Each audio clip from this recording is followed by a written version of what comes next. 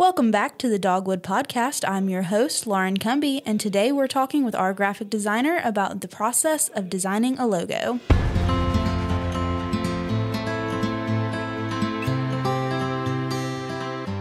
Welcome to the podcast, Lizzy. Thank you, Lauren. It's really fun to have these with the co-workers because it's always funny to me to see how everybody reacts to being on the podcast because we're all very knowledgeable about our stuff, but something about putting a microphone in front of people always just, different people react different ways. So no, that's what I told Mark. I was like, I'm going to forget how to speak English as soon as the mic goes live. Right? So yeah. We'll exactly. see how this turns out. I'm sure it'll be great. Well, you've been with us now for a little more than 6 months, right? And you're doing an awesome job. We have loved having you here.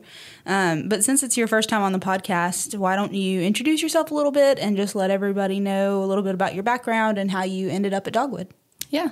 So, like Lauren said, my name is Lizzy Bigelow. I'm originally from Mississippi, moved around a lot as a kid, graduated college from the University of Alabama with an interdisciplinary degree in small business management and graphic design. Mm-hmm. And over the course of my degree, realized I really loved the graphic design part and needed to sort of finesse my skills in that. And Dogwood was a great fit and still has been a great fit. And the last 6 months have just flown by, and I feel myself growing every day in my skill set, and Dogwood has been very gracious to me to allow lots of mistakes and growth and things, and so I've had a great time. Yeah, we've really enjoyed having you, and I mean, I'm glad you feel like you're growing because we definitely see you growing as time has gone on. I mean, and just being willing to learn new things and do new things that aren't necessarily in your wheelhouse is just so great. It's really a characteristic that we value here, so we appreciate you.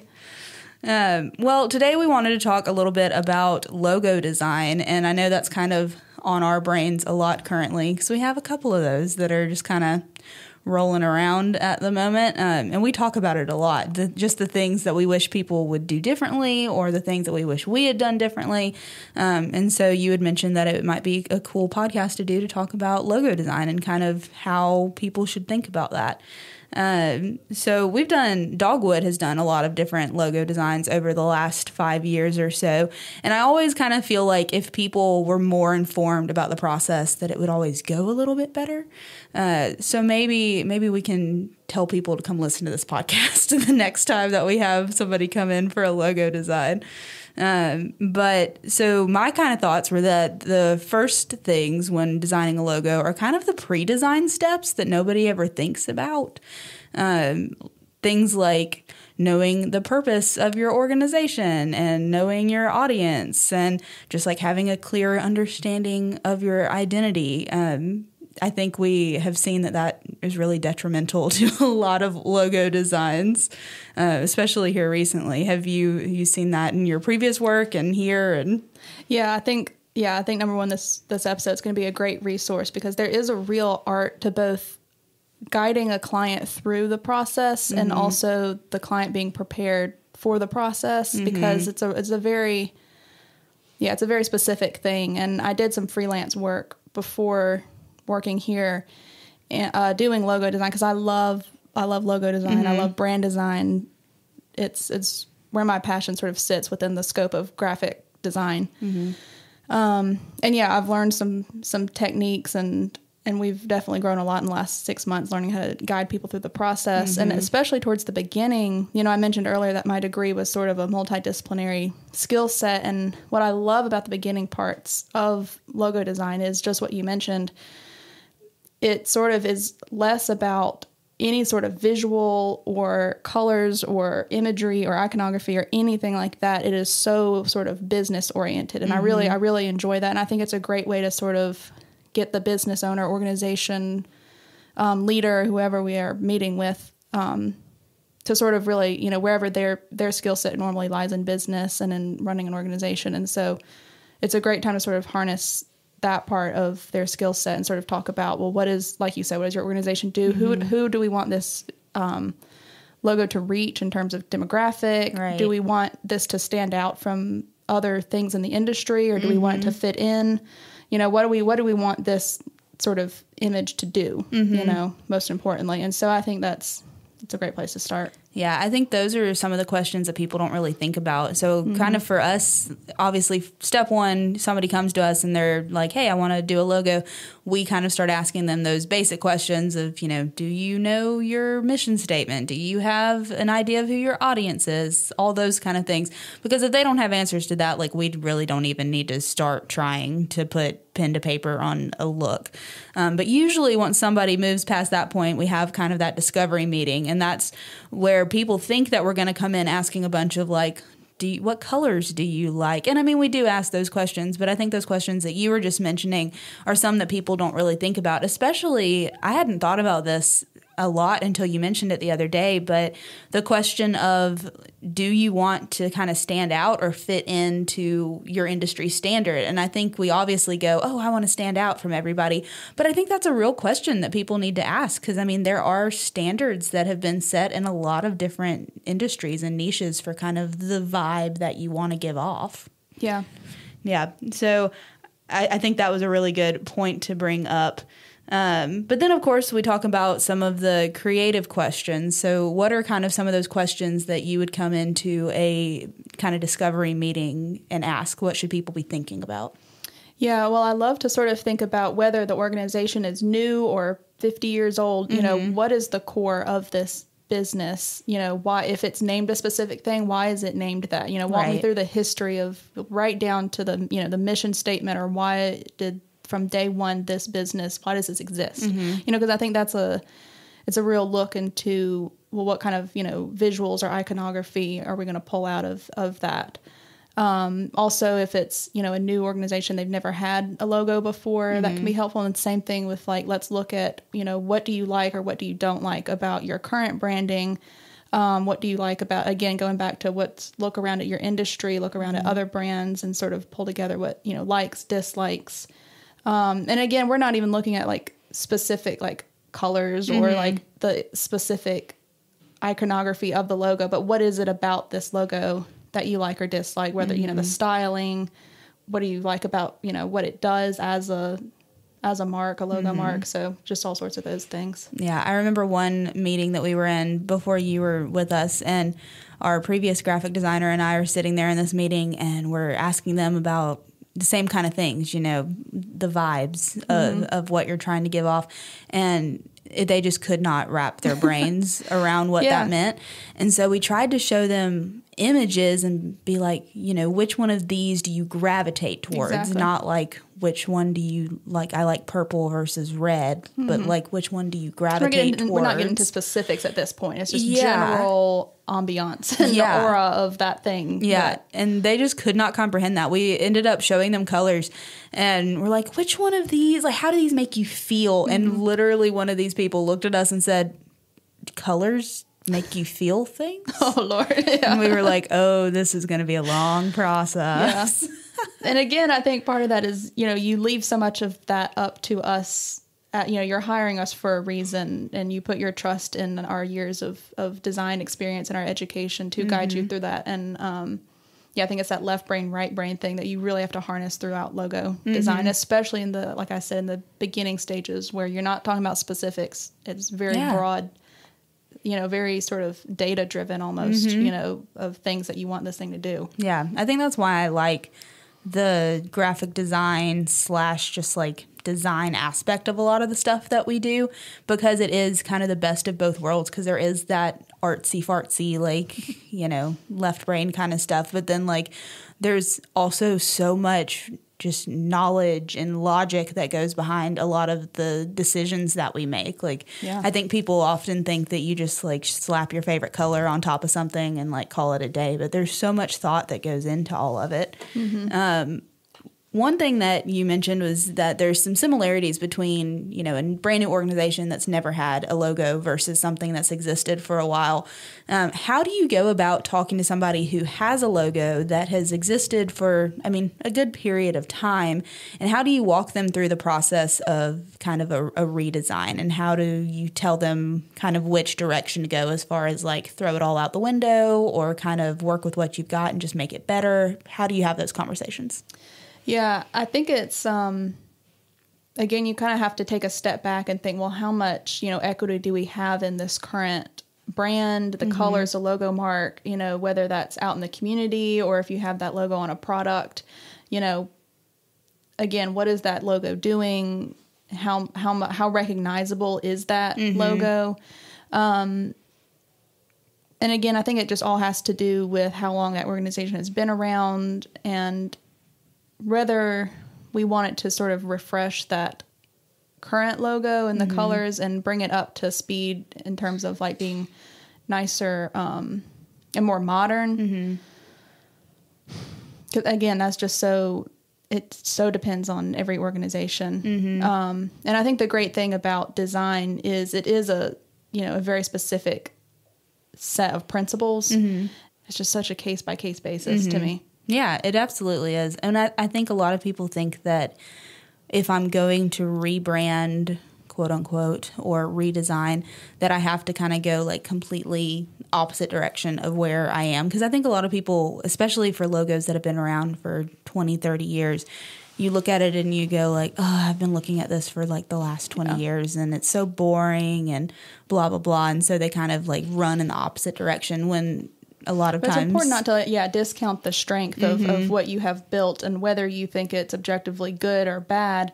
You know, what can we do to sort of work with what you have and make it really beautiful and really useful for, what you need. Yeah. So, yeah. And there's a lot of opportunity in that. Yeah, for sure. And those are all the kinds of conversations that we have in those discovery meetings. And I think people just knowing what to expect in those is a big part of making those meetings successful. But then, so we have a discovery meeting, we come home, gather all of our notes from whoever all came to that meeting, because usually it's you and me and maybe Brian in a meeting. And so the three of us, we're all listening to the same conversation, but we might have picked up on things a little bit differently. And so we meet and talk about that. But then that kind of brings us to round one of design. So how do you take all of that information that you just gathered in this meeting and kind of start trying to put pen to paper? Yeah. Well, usually at those meetings, I tend to sort of, and I would say I think the first round is arguably the most crucial. You really want to get down to the nitty gritty of what we want this to do. And I usually have some sort of idea of like iconography and that sort of thing. And so what we do is we start in black and white. We don't want to think about the influence that color is going to have on it. We want that mark to be very, very strong. And so whether they want something sort of abstract or, pictographical, I just start to sort of draw influence from the sort of things that they like, whether that's a clean logo, whether it's a more illustrative logo, and just start to pull inspiration and see what's working with other brands, and sort of mesh that with whatever idea that I had sort of originally had. And I think it's important also to sort of throw everything you got as a designer sort of, at the wall and see what sticks. Because a lot of times I'll even go through several iterations before I even have something to show the client. Very, very rarely, they're like the first idea is the best idea. So it's very important to sort of really, that's your time as the designer to, put your head down and do the best you got on that first round. Because that's, once you start getting to your second and third rounds, you want to be more or less revising that, those few options that you put together initially. So. Yeah. How many options do you think is good to kind of give on a first round? Like in an ideal world, what would you prefer? I usually go with like 2 or 3. Usually 2 that are completely different, but sort of doing the same thing, and I think it's also, there's such a difference between sort of art and design. Art, you can do whatever you want and then hope the viewer gets what you put into it. But as a designer, you need, people to understand, what you meant that mark to be. So, I usually like to have 2 logos that look different, but are headed towards the same goal, 2 different concepts, and then 1 more at least to sort of, whether a different iteration of those 2 or just a third one altogether. Especially, like I said, because it's the first round, you want to give lots of options, but strong options, Yeah, definitely strong options. Any one of these could be the thing, and it would be good. I think that's something that we've had several clients in the past kind of look at things and go, like, these are really different. Like, why did you show me all these different things? Or like they'll really gravitate towards one and they're like, oh, this is obviously the better option. Like, those ones are not it. And I think people don't understand that that's intentional. Oh yeah. Like we didn't just like give you like the second and third string players. Like, they're all good options and they're all very different. And the reason that we do that is so that when you have those strong feelings towards one and you really want to go in this direction, that tells us, oh, okay, that makes a lot of sense. And also, I think a lot of people don't know necessarily what they like or don't like until they see it. Exactly. And so you see 3 logos lined up with each other, and one of them you're like, oh, I really like that. And the other 2 you're like, not so much. You might not have been able to verbalize that had you not seen it. And if we had just done one and it happened to be one of those other 2 that you don't like, then you're just sitting there going, oh, I don't like it. This isn't quite it, but I don't know what is it. Yeah. So, yeah, and I think that's because, you know, when you give people several different options that are very different, that sets the tone for the rest of the design process. It's like, okay, well, they gravitated towards this more clean geometric thing as opposed to this more representational image. And so that, like I said, that sets the tone for the rest of the branding process, and will help that go a lot more smoothly when you have a even better understanding of what your client likes and what represents their business. Yeah, for sure.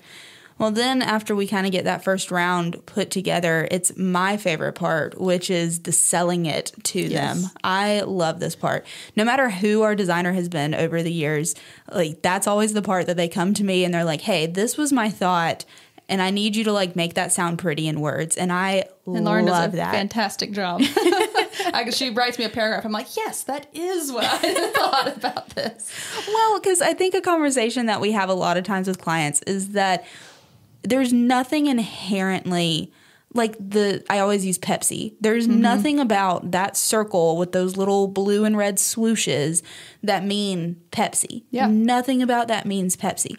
But now when you see it, you know exactly what it is. And so a mark, it only means as much, and a logo only means as much as you make it mean. And so I love getting to kind of craft those stories of, you know, this is the story you can tell with this specific mark, and try to like get somebody on board.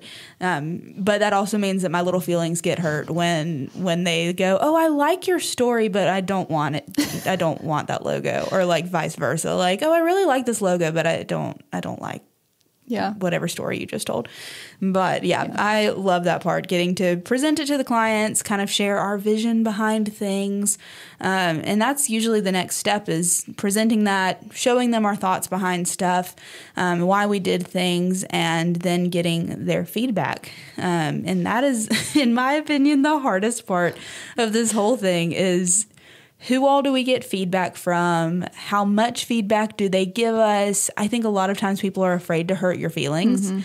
And I understand and I appreciate that they don't want to hurt anybody's feelings. But also, I tell people all the time, we're professionals. Like, this is what we do for a living. Nobody's going to go home and cry in their pillow.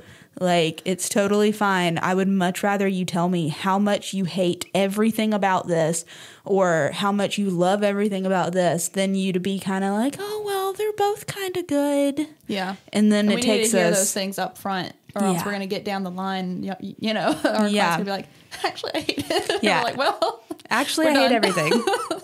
Yeah. No, we need to hear those things. Yes, for sure. So if you're listening and you're going to do a logo project, tell us everything. Give us all the feedback. Tell us everything you hate, everything you love.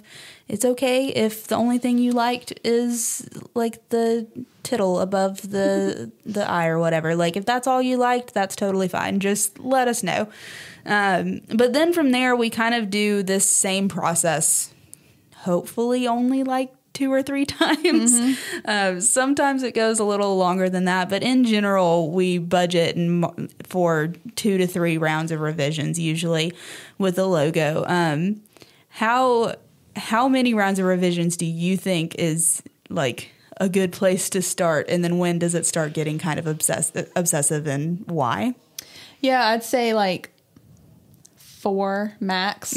Because again, and I think this goes back to both things you just touched on. Number one, at the beginning, we need to be very, very brutally honest about what we like and don't like so that we don't drag it out too long. And then on the other hand, you have to know when to cut it off and say, okay, this logo can't do everything in the whole world. Right. You know, and I think a lot of it is people forget that the logo is going to be within the context of your branding and your storytelling and your organization. You know, it doesn't exist in a vacuum. It's going to do everything that you want it to.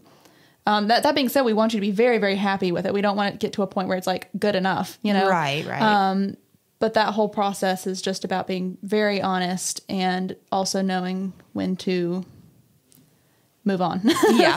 It's a very careful balance. Yeah. And, you know, and that's why we do so many revisions though, and are so communicative with our clients every step of the way, is to make sure that we get to a final point 3 or 4 revisions down the line that we're all thrilled with. Right. And that way, you know, it doesn't, not waste time, but, you know, it doesn't, you know, we can get on to the fun part, and the client doesn't have to worry about it. We don't have to worry about it. We can just sort of put a nice bow on things. For sure. Yeah, and so once we get to that point where everybody's kind of happy with the mark, then we start bringing in the colors and all that kind of good stuff. So how do you kind of go about not overwhelming yourself or overwhelming the client with, I mean, a literal rainbow of colors that things could be? Well, I think some of it comes down to just basic brand or, you know, design principles and the magical work of designers who have come before me, who have laid the groundwork on color psychology and what colors mean certain things in certain industries. So that very quickly whittles it down. You know, what do you want these colors to do and feel and that sort of thing. So you can kind of whittle it down that way, and then you have a billion trillion different shades and things, and then you want those colors to be accessible if you want to put them on a website, or you want to think about putting it on letterhead. It's going to be a light and dark background. So once you get there, you know, you'll kind of find sort of a mid-tone range of things within a certain color palette, and so that very quickly gets you to a manageable place. Right. And then again, we talk about, well, what does this logo look like? What does it feel like? What is the brand? You know, what do we want the storytelling to be? And that again sort of informs the color process. Right. And then you can put together a couple color palettes and sort of get down the road a little bit there. Yeah. So what are some of those colors that, you know, you talked about this color psychology and all that. What's some of the stuff off the top of your head that's like, this color typically means this? Well, you know, they say red tends to make people either hungry or angry or passionate, those type of things. Yeah, that's why Wendy's and McDonald's and all that. Chick-fil-A and yellow, similarly, you know, McDonald's and those sort of things. Blues, purples, and pinks are very calming. Greens are always, you know, nature-related, eco-friendly brands and that sort of thing. Growth. And I think it's funny if you look at your phone and you say, let me look at all the green apps. All those green apps are going to be sort of within the same genre, and they're almost all the exact same color green. Yeah. I think that's really interesting to like look at your phone and like look at all the blue apps. What are the blue apps for? And they're all kind of the same blue, you know? Yeah. I always admire like T-Mobile for going with like hot pink. Right. Like, yes. Because part of me is like, well, you know, those things sort of inform your decisions, but also don't be afraid to like sort of think outside the box and think about, with strong branding and, you know, that sort of thing, what can we sort of push in terms of how do we use colors, you know? Yeah. There's one app that I use with literally one group of people in my life. I don't understand why they started using this app when there are so many other like chat apps that we could be using. And now, of course, I can't think of the name of it off the top of my head, but I had literally never heard of it until my book club people wanted to start using it. And it has like this bright green, like it's the same color green as like the Cash App kind of logo. And it just always kind of is weird because I house it in the same group with all of my like bookish stuff. So all of my reading apps and all that kind of good stuff. And then it's just like this bright green app just sticking out there. But I mean, I guess it makes it easy to find within that group, but it's just the outlier. It doesn't make sense with all the other things. But I know. Well, colors are always really fun to work with our clients and kind of figure out. I feel like that's kind of what makes it all kind of come together and makes it all make sense when they finally see it with the color, and it like they're like, oh yeah, I can see that being used on our website. Or people get really excited. It's really magical at that point where it's like all our hard work is looking real. Right. Yeah. So this fun. is a real thing. Thank goodness. Oh, yeah. Well, but from there, we see it. We finally have colors. We know what imagery we're using. It's a real thing. Then we make guidelines. How do you feel about making the guidelines? Do you enjoy making the guidelines? Is it just kind of a part of the process? Part of me enjoys it because it's such a labor of love, right? And I've done so much for this brand. I've gotten so invested with the company, and I just so want to see it succeed. And you want that brand to be used really well. Yeah. And with, you want the logo to be put on the right backgrounds and the right pictures and to be used with the most loving care, because that's part of, it's because I care about your business, right? And like that's part of what makes everything look legitimate and professional. And so, I enjoy writing those guidelines because, you think about passing the torch off to somebody, it's like, oh, this logo has been my baby, but now I have to here you go, take care of it, use it well. And, I enjoy it. Part of it to me is almost like teaching, because it's like, well, I've been equipped with these wonderful, this wonderful education and knowing all these design principles and how to use these things really well. Because the great thing about design is you don't have to be artistic because it's a set of principles and it's a skill set. And so if you can sort of work that into the brand guidelines and sort of inform people and teach people on how to, respect your brand and your colors and really make it, pull together. And you can sort of reference that anytime you're lost on, social graphics or whatever you want to apply that brand and logo to. This is sort of your holy grail for, well, how do we make this look beautiful and how do we make this look the best it possibly can? And that all feeds back into your business. So it's fun. I love the style guides because my super type A personality loves rules. Yeah. I love rules. I love it when there is a right and a wrong way to do something. And that's what all the style guide is, that list of rules that tells me I can use it this way, but not that way. I can use it in these colors, but not that color. Yeah. It can be this close to something, but it can't be that close to something. There's great security in that. Yeah. It's so good. Well, and it's so frustrating to see a really great logo that has been used badly or used wrong. Yes. And if you use it badly over time, eventually it loses the impact that it used to have. And I think that's where a lot of kind of redesigns that we've had over the years have come from, is just it's existed for so long and we've just kind of willy-nilly used it on stuff to the point where we kind of look at it and go, like it's just not that great. Doing what we want it to do. Yeah. Whereas when it was first made, it probably did have that punch that you wanted. And like, there's a reason that we tell people to use things a certain way. So I'm a sucker for the guidelines. I love them. But once we've done that, we then deliver the final product.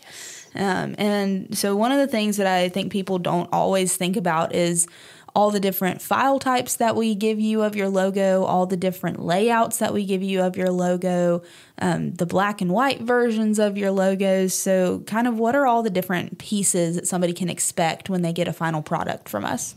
Sure. So they'll get a PDF of the brand guide. And then in terms of the different logo types, you'll get different sizes of different formats. And typically that's like a PNG, which means it's on a transparent background. There's no background.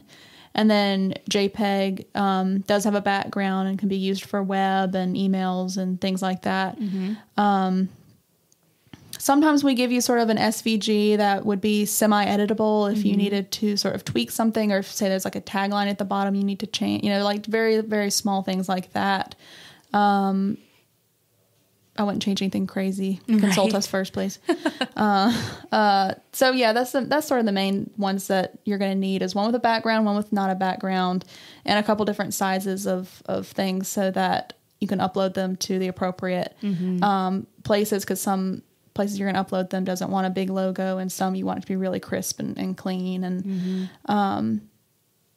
yeah, those are the different kinds. Yeah, and then we also do, you know, like a stacked version and a horizontal version typically. And I think sometimes that's one for like a social icon. Right. Yeah. Or sometimes if, depending on how the imagery or the, what's it called? Like the icon. Yeah. There we go. If the icon's kind of something that can stand alone, like we'll give you just the icon. Yeah, we'll give you a submark and, like you said, the horizontal one, and like all the different sizes and formats of that your heart could desire. And then guard that safe. Yes. Keep that in a good place where everybody can access it, because there's nothing worse than having to send that out to somebody that needs to put your logo on something and them getting a crunchy, weird logo, and you not knowing where your own logo is. So that's my other advice is keep that safe somewhere on a thumb drive or on Google Drive, and learn how to use all of those different formats, because they're all included for a reason. Yeah. Well, I had a couple of little tips, and I guess really just tips for when you're doing logo design that I had written down, and I'll see if you have any more to go along with them. But one of the first things that I had written down was avoid design by committee. That's one that I preach all the time. I think people mean well, and they want everybody's opinions, and they want everybody to feel included and all that kind of good stuff, but it just never works out well. It's just not a good idea. Why do you think that is, that people try to do design by committee, and then why it just doesn't really work? Because I think it's a reflection of people think about their audience, right? And it's like all these different people of all these different diverse backgrounds and all this things. So you think, well, if I have sort of a control group that would reflect that, then that must be a good idea. But it isn't necessarily a good idea, because just like food or fashion or anything else, everybody's going to have slightly different tastes. Right. And if they're just presented with something that, you know, has been thought about a lot by professionals and by the executives in the company, and like really, I mean, you know, a well thought out logo, they're most likely going to get on board with it. But if they are given the opportunity to critique it, they're going to say something. And so, you know, if you have all these different people consulted on something, you are never going to get on the same page. Yeah. And in a similar vein, the next thing that I had was to remember that your brand or your logo is not about your personal preferences. Yes. Because that's another thing that I think people do, is they come in and they're like, oh, well, I'm the marketing person here, or I'm the CEO or whatever. And so they take like, oh, well, my favorite color is yellow, and so I want our logo to be yellow. Or I really don't like hands, so I don't want a hand to be in our logo or whatever. And I think that's one of the things that's really hard to do, because obviously when you're looking at something, your personal opinions and preferences are going to play into that. But trying as much as you can to step back and kind of remove yourself from it and try to see, almost like treat the organization like it's a person, and you're just like speaking on behalf of the organization, because they're their own thing with their own objectives, their own vibes. And so trying as much as you can to kind of separate yourself and your personal preferences from what's best for the organization is always a good idea when you're doing logo design. And that helps a lot with that. When you do have multiple people trying to remove yourself, that helps it not to have as much conflict. Yes. If you are going to do a design by small committee. Let's see. The other things that I talked about were trying to think about things that stand the test of time. This is something that you've talked about a lot, is just trying, when you're designing things, to make things that are kind of classic and going to last for a while. So what does that kind of mean when you're looking at design? Yeah, absolutely. And I think it's really easy when you sort of are taking inspiration from different things to fall into trends and fall into, well, what's popular right now? What am I looking at, you know, all around me? How am I seeing different brands sort of evolve their logos, you know, big brands? And I think it's important to sort of study things like Apple and Nike and really strong logos that are very simple, and sort of take that same sort of set of principles into every design that you make, and make sure that while it represents the company and everything, that you're looking ahead and you're thinking about, well, what's the next iteration going to be of this? And who's the next designer that's going to lay eyes on this? And think about all the different contexts and people and everything that's going to look at it. And just try to keep, stick to really classic design principles. When it comes to designing really classic logos, two of my biggest influences are Saul Bass and Joe Karoff. Joe Karoff did like the 007 logo, and Saul Bass did a lot of like Hitchcock sequences and that kind of thing. And they're definitely very recognizable artists. And if you look them up, their work is iconic. I think it was either one of those did the Girl Scouts logo. Oh, okay. I believe that was Joe Karoff, and just this, incredible designers. So their work really stands the test of time, and you can see their influence a little bit, by their era that they were in, but the core of the logo and the work that they do absolutely stands the test of time. So I reference their work and their logic in design a lot when I go into logo design. Yeah. I love that. There's so much that goes into it that people just don't even realize. Yeah. I love it. So much fun. All right. Well, do you have any other pieces of knowledge that you want to share with the people before we close out? Yeah. I think overall, just enjoy the process. I think this is such a fun aspect of your business, whether you're creative or you think that you're creative minded or not. Brand and logo identity can just take your business to another level, and using that logo well just gives your work so much, dignity and I believe so much in the missions of the businesses that we support, and this is such a great way to represent that. So, yeah. Well, thank you for being my guest today. Yes, thanks for having me. It was really fun having you on the podcast. We'll have to have you on again sometime later to talk about more design stuff. So as we wrap up today, I just wanted to remind everybody that if you haven't already, please subscribe to the podcast. And also, if you wouldn't mind sharing it on your social media or leaving us a review, that just really helps us to get the word out to the right people so that they find us. If you'd like to connect with us at Dogwood, you can head on over to our website at dogwoodmediasolutions.com. That's really kind of the best place to find us. It has all of our social media. You can contact us. You can call us. You can email us.